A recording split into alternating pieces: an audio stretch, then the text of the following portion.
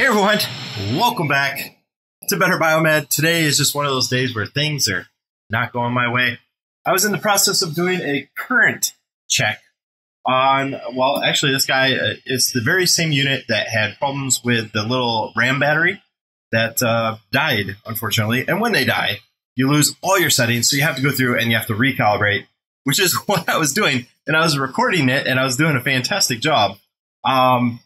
And then I got up to one section where it was asking for current, and I got up to 5 amps, which 5 amps is it's pulling. That's quite a bit.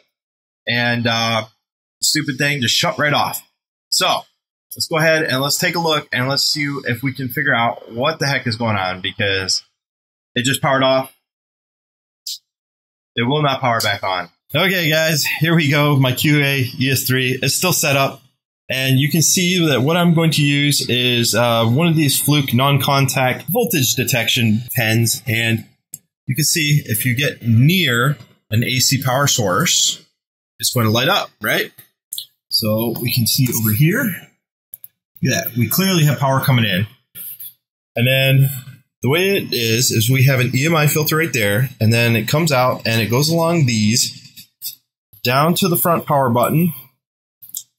And then it comes up here into the board. Well, let's see. We are now on.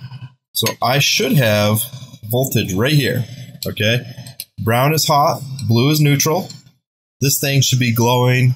No problem whatsoever. Right here is my line in power. Should be glowing. No problem. Let's go ahead and stick this guy right down in here. That's right on the AC terminals. See how it's not even lighting up? My EMI box right down there is the problem.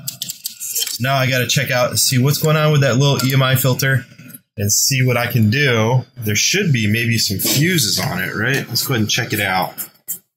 Let's see. All right, there's that guy. It is fused. Right there's my fuses. Okay, let's go ahead and pull it open. I hope it's not melted. Come on, there it is. Let's go, missus. There we go. Okay, so here are my fuses. Let's go ahead and pull them out and let's see what we got. Here's our fuses, multimeter, and let's set this bad boy on continuity. Let's see. It's possible, it's actually probable. I mean, they're fuses for a reason, right? Because fuses are designed to break. Okay, let's check our meters. Okay. Go. That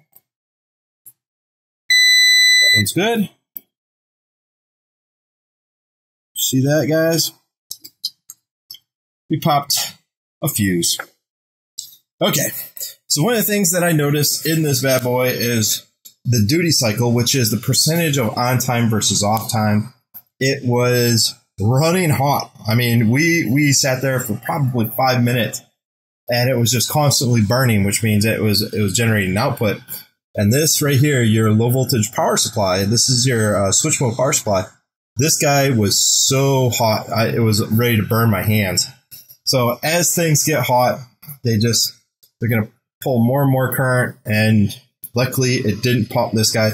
There's a known problem down here on that transformer right there, where it will arcy spark. And that's due to cold solder joints and due to heating, expanding, cooling, whatnot. And, you know, the rest of these guys right here, they were just fine.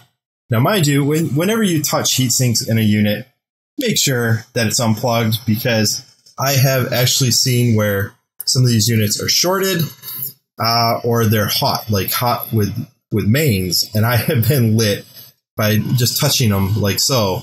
And come to find out, it was shorted mains, and I got zapped. So guys, just remember, if you're going to do some temperature checks, make sure that it's when the device is unplugged.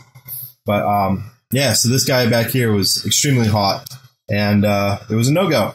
So guys, what turned out to be a calibration video to show you guys a little bit of how we do what we do, it turned into an unfortunate casualty.